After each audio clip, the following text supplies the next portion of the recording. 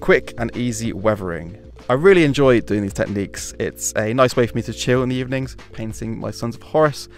So the first step, I'll mix black and burnt umber 50-50 and then use a sponge to dab this colour on the edges of the armour where damage would be the most realistic. I'll use burnt umber on the black panels as it's a bit lighter and it'll stand out more. I'll then use my brush to reinforce this chipping on the edges by running it across them, and then it's on to the streaking effects. I'm using Streaking Rust Effects by Ammo by Mig, and then I'll start painting it onto the armour, specifically on chips caused by the sponge and also around rivets and stuff. Then I'll use Odorless Thinner, and then this will kind of blend out those streaks, making it look really, really authentic and awesome.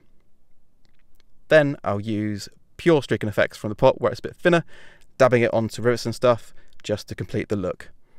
And that is how you do weathering, quick and easy.